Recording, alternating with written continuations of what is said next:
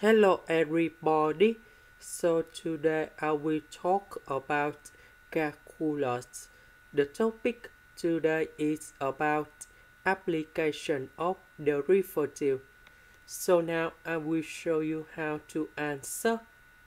We want to find the minimum value of the average cost for the given cost function on the given intervals. So now I will show you how to answer. We have A and B. They are two intervals in here. Now this is about the total cost, but the question does about the average cost. To do about the average cost, we put about Cs over S, and this one I will put about f of S.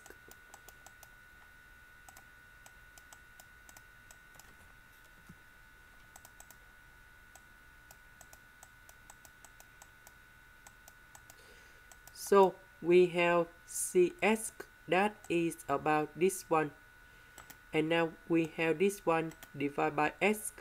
So we have S squared plus 32 plus 432 over S. Now we need to do first derivative of the function. First derivative of S squared, we have 2s. This one, that is about the constant, so you got about 0 in here. First derivative of this one, we have negative 432 over S squared. And now I will put this one equals to number 0.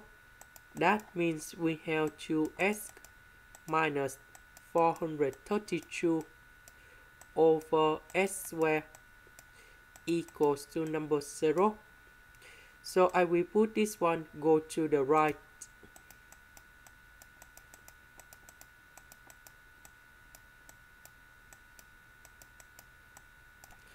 So I will put S squared go to the left and number 2 go to the right.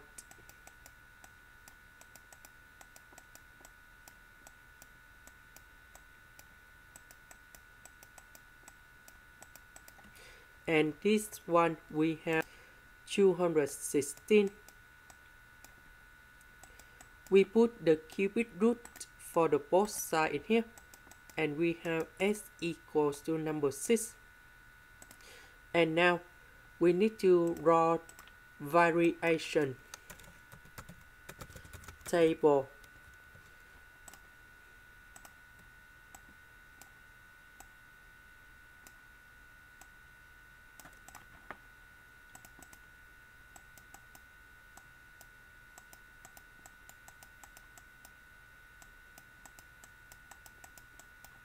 So because we have two intervals in here, so we start from 1 to 10 and from 10 to number 20. So when S equals to number 6, this one equal to number 0.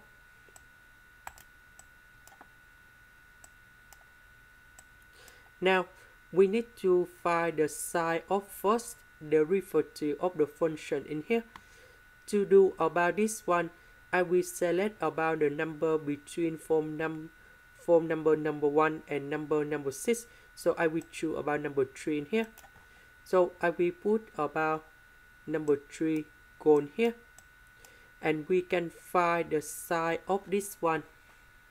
So if I put number 3 gone here, so I will put number 3 gone here and here. We got about negative 42 in here.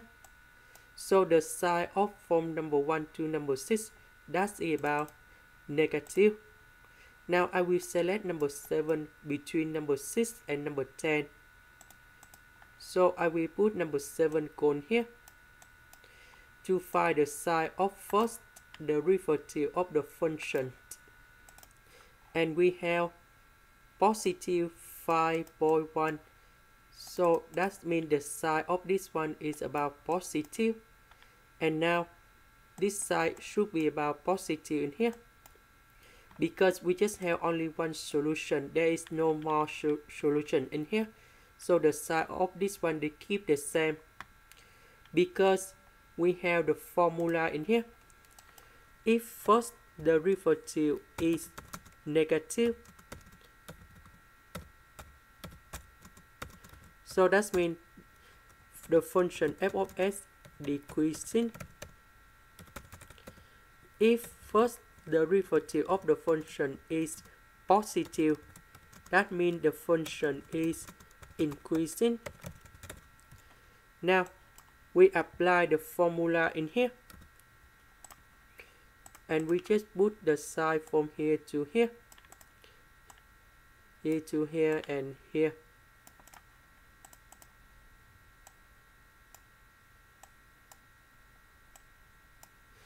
Now about s equal to number 6, I will put number 6 go in here to find the value of this one in here. So that should be about this one.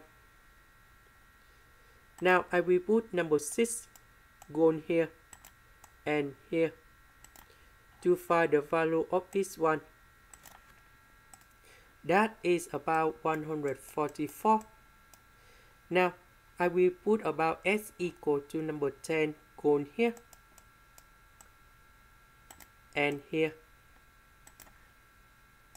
So we have 175.2. And the last one, that's about number 20. We put number 20 go in here and here. So we have 453.6.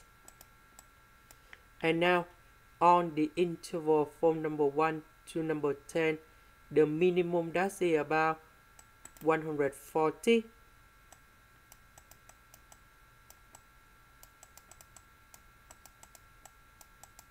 When s equals to number 6, about the interval from number 10 to number 20, 175.2 is smaller than this one in here. So the average minimum of this interval in here, that should be about 175.2 when s equals to number 10. And this is the answer of question A and question B. This is the end. Thank you for watching.